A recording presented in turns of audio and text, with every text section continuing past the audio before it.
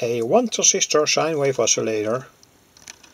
Often these oscillators are made with 2 transistors and a phase shifting network.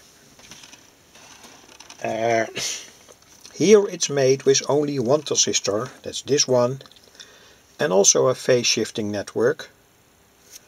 And it has not a very pure sine wave, but it's useful.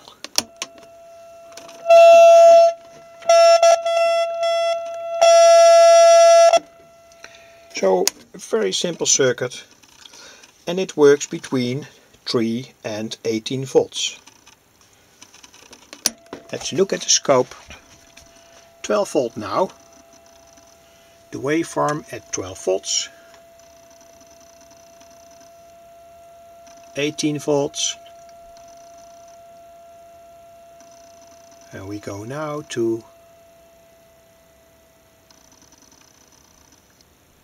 3.7 volts.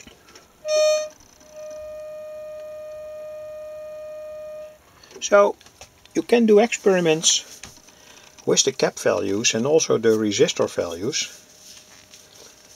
When you bridge these caps with other caps from say 100 nanofarad or so, the frequency will go down, and when you change these values into lower values, the frequency will go up.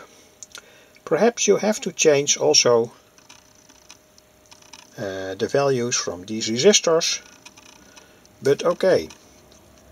Interesting circuit to do experiments with.